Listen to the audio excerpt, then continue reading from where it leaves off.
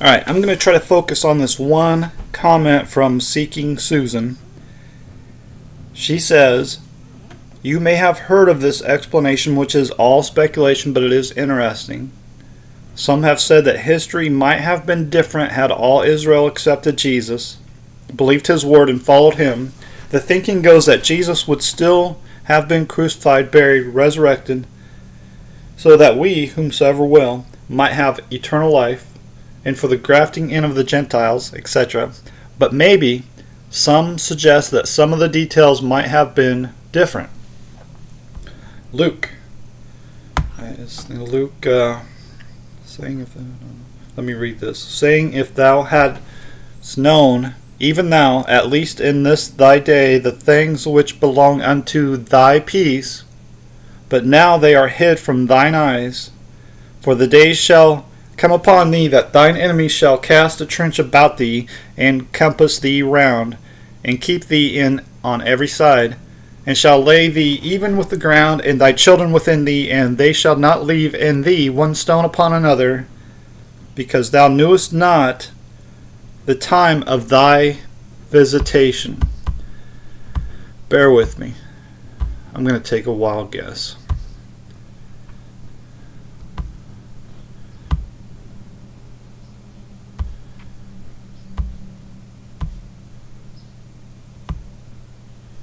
Yeah, there it is. Okay, thank you.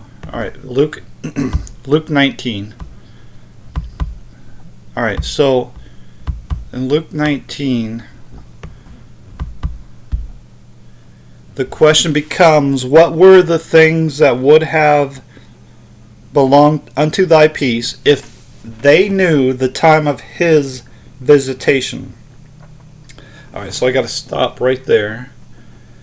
It doesn't say his visitation, it says thy visitation. So, if we go back here to Luke 19, verse 44, thy visitation. So thy visitation would be your trouble.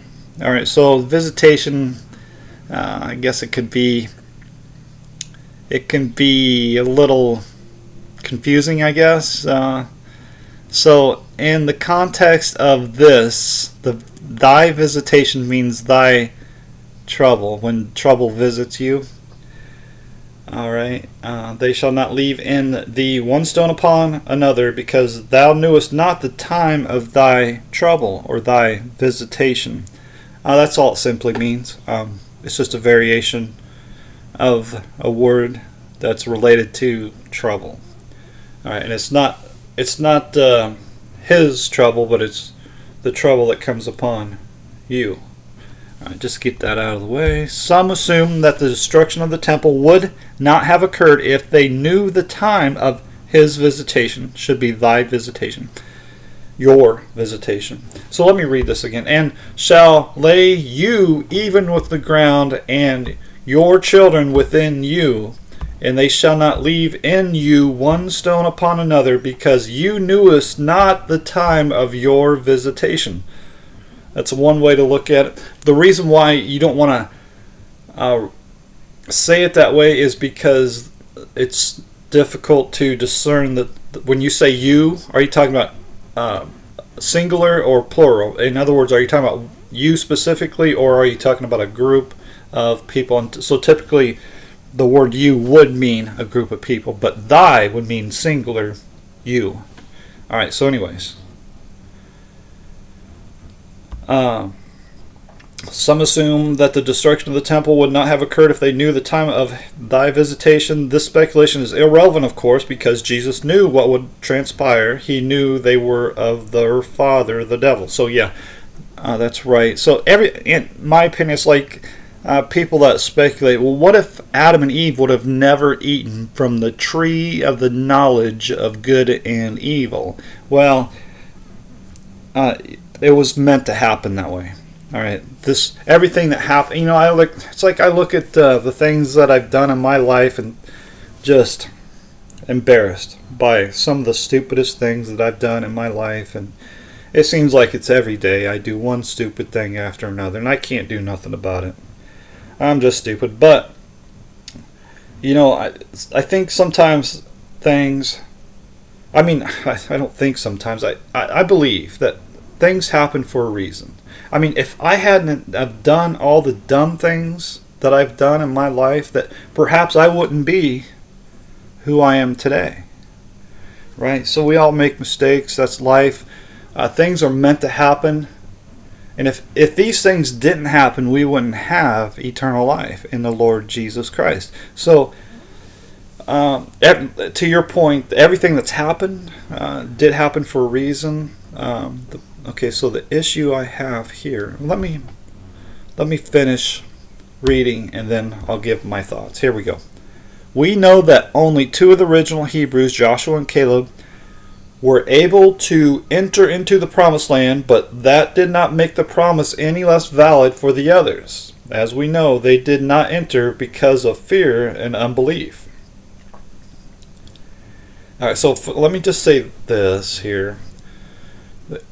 It's important, I think, it's very important to understand that the promise was made to Abraham and his seed.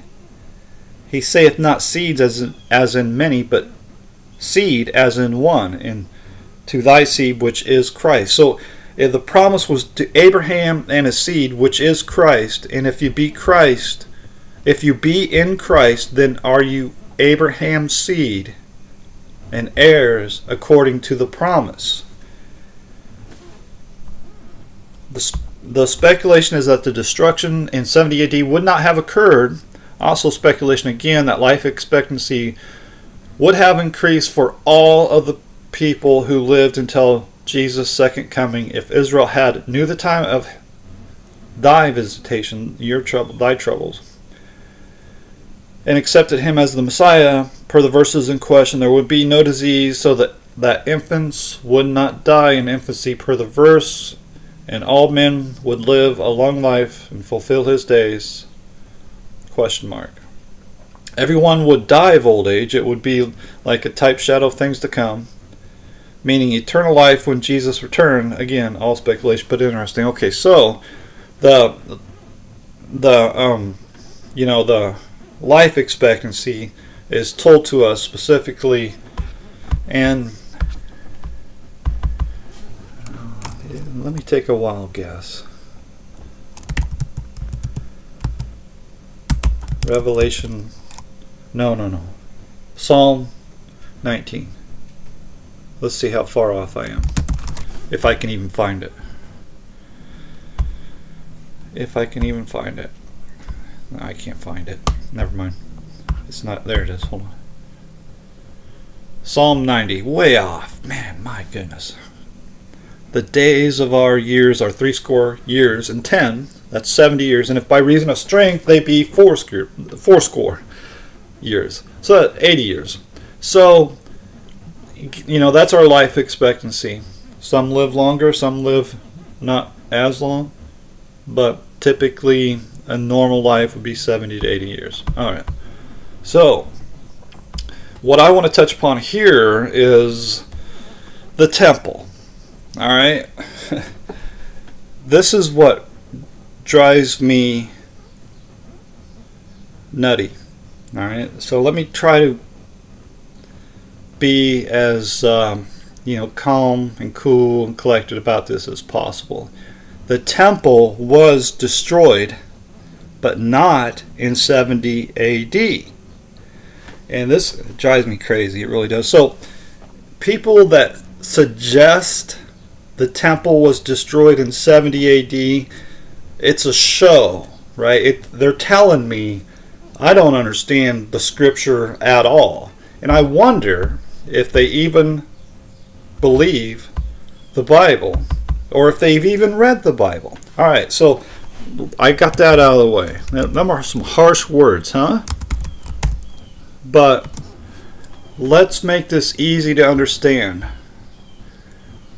When Jesus said he would destroy the temple and in 3 days build it back up, he was talking about his body, not Herod's temple.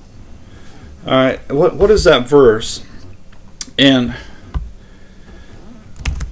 3 days, you're going to destroy this temple that We spent 46 years or whatever it was building this sucker up, and you're telling me you're going to destroy it and build it back up in 3 days?